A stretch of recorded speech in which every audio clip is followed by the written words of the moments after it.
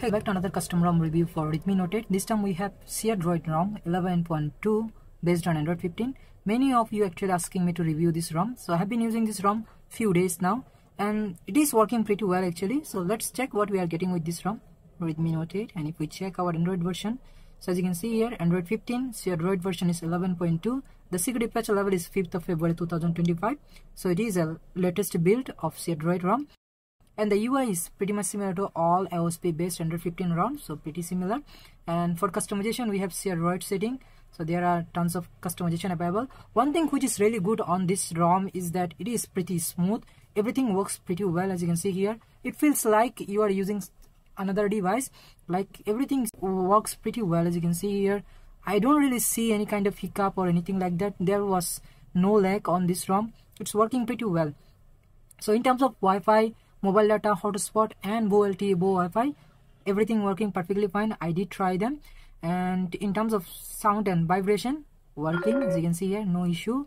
In the display section, adaptive brightness is working, and dark mode, we do have double tap to awake and double tap to sleep, working perfectly fine, no issue. So these things are working. And if we check wallpaper and style, so change wallpaper, we don't really have any kind of AI wallpaper on this ROM, but built-in wallpaper, as you can see here, there are few wallpapers available. And for other features, we can check more lock screen option. There are few other things like dynamic lock, wake up setting and few things, but there is no AOD on this ROM. In terms of battery, the battery is doing pretty good actually. We do have few options here, battery optimization and few other things, adaptive charging, but no fast charging here too, only 10 watt. But the battery backup is pretty good. I haven't faced any kind of battery drain issue on this ROM. In the system setting, we have few options here. So in the gesture setting, we do have few options here, as you can see. Quick tap to start action, double tap to take a screenshot, that is available. So you can double tap on the back to take a screenshot. As you can see here, it is working perfectly fine. So that is available and working. And there are few other options too. And also one thing I haven't mentioned is that sidebar. So sidebar is working perfectly fine. You can turn it on. And when you open fully, you can use any application from here and it will open on the smaller screen, as you can see here. Looks good and works perfectly fine. So sidebar option is available. In terms of security and privacy, we do have both face and fingerprint unlock. Fingerprint unlock working perfectly fine, no issue, pretty fast and reliable. And also you can set up your face unlock, but face unlock will be a little bit slower side. We do have private space here as Android 15 based ROM. And that's it. There is nothing much going on in the setting panel. In the app section, we are not getting a lot of them actually. There are a few applications here, and we do have MIUI camera here, which is working perfectly fine. I haven't faced any issue with this. So working, as you can see here. So the camera is working, and I did install a Gcam here. Gcam is also working.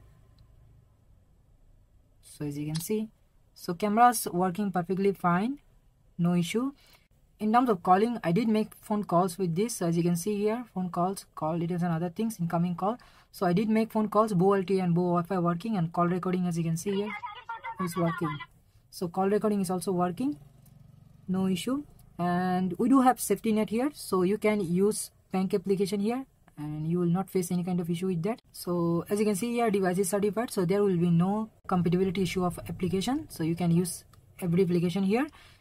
And the photos section, we do have unlimited storage. So as you can see here, unlimited storage is available, but unfortunately Magic Editor is not working. So if I try edit and Magic Editor, got it, and so it crashed the application. So one issue I have found with this ROM so far is Magic Editor is not working. Besides that, actually everything is working perfectly fine, and the WhatsApp is also working perfectly fine. I did make phone call with the WhatsApp and everything is working. There is no issue with that too. In terms of gaming, the gaming performance is also really good. I did play Call of Duty here and it works really well. So for gaming also you can try this ROM. It's a really good ROM. And other feature, like we do have circle to search. As you can see here, circle to search is working. So this is a perfectly usable ROM. You can daily drive this ROM. I haven't faced any major issue here. Only issue I have found is Magic Editor is not working and the fast charging is not working. So these are the issues I have found beside that there is no issue, and this ROM is perfectly usable. So I will put the ROM link in the description below if anyone wants to try this ROM. Thank you very much for watching, and I will see you in the next one.